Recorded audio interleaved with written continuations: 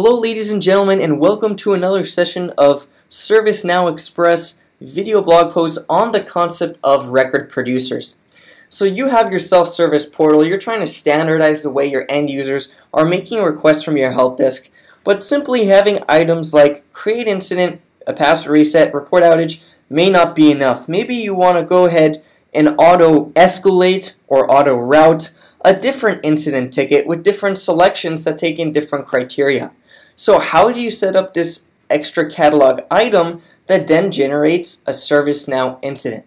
So the answer to create any record on any table via a service catalog item is through what we call record producers. So let's transition now over to the view of a system administrator, and let's search for our current record producers. And you'll notice that on top of my out-of-box ones, I've created a number of extra record producers only visible by certain users. But let's talk about creating a new record producer. So the first thing we're going to do is give our record producer a name. In this case, let's go ahead and walk through an example of ticket language conversion request. So what we're going to do is we've got a ticket and we're going to create an incident asking to convert the language on this. I'm going to select a table name then to create this record on. So keep in mind, it doesn't have to be incident, it's any table in your system. You can have a service catalog record producer writing a new record to that table. So then we'll give it a short description, and this is the short description of the record producer, so not the field on the form it's going to create, and we're going to call it submit language conversion request. I can then put in a full description of additional information, submit language conversion request of your ticket to English. I can see when I go back here that I could also add an icon and a picture. Well, in terms of the service catalog rendering, so you've got name, short description, description, and then you've got also your icon here. But on top of the icon, we've got that picture image, which is what you would see if you clicked into the record producer. So let's head back now. You'll see that my icon is that tiny image that I see at first, so I'll go ahead, do something related to language conversions here. So let me go ahead and see if I could find a picture. Let's see if we could find that icon. There it is. And simply add that in there and press OK. So I've got my icon set. I'm going to leave my picture as blank, but I could also pick if I want this item, this mobile image, to come up on desktop or just on mobile or none.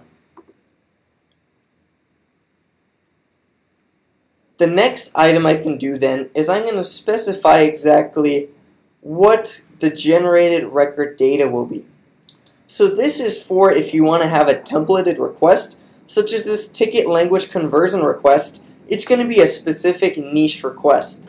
So I'm going to go ahead, I'll auto set the category to a specific item, I'll auto set the subcategory to a specific item, we'll automatically set our assignment group and our assigned to value to a specific member. So keep in mind, by having new record producers that have predefined routing with template values, you can completely standardize how certain incidents are being created and the value that their fields have. So this category, it's going to be inquiry help. In the subcategory, I'm just going to go ahead and I'm going to say this is an issue related to memory. Then we're going to set our assigned to field. So maybe our user Beth, she's a translation expert. I can take her and automatically assign her to that assigned to field.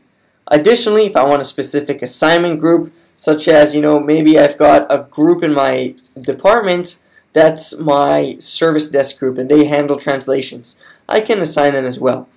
So you could add any number of additional templated values that are statically going to be, so to speak, hard-coded anytime an incident is submitted from this record producer.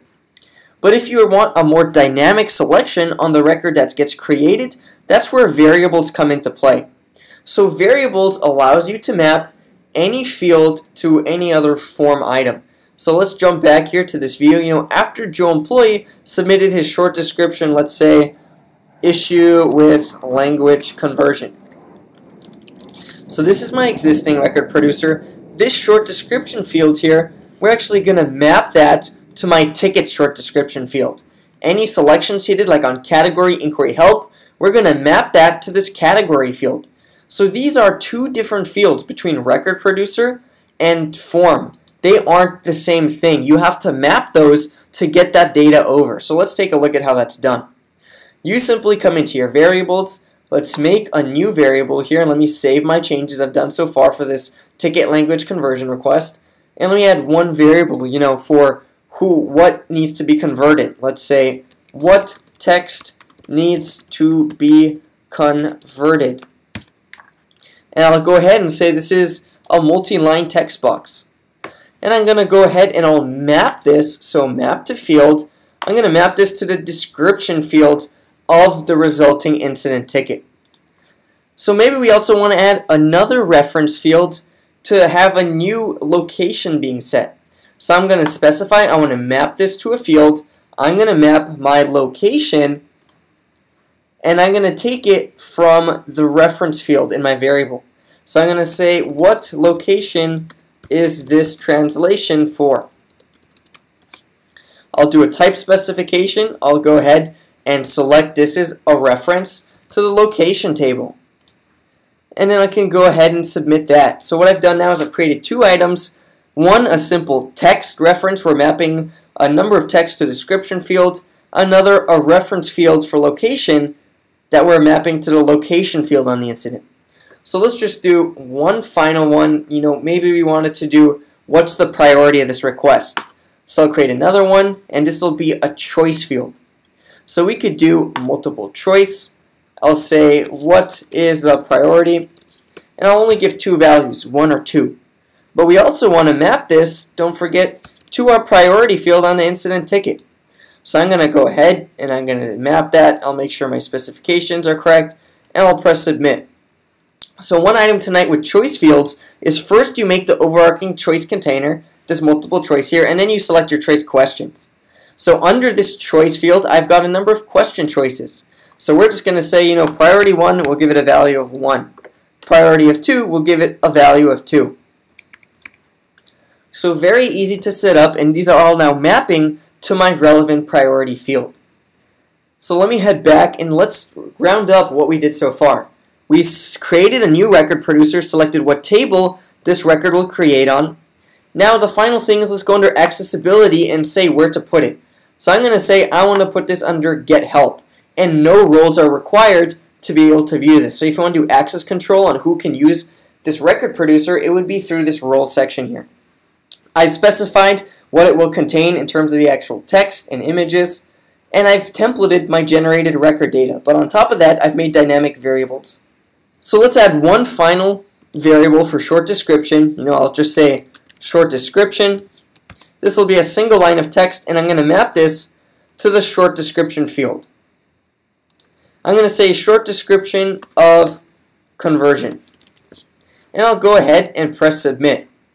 So the last item we have to do if we want is specify the order number that these variables will come in.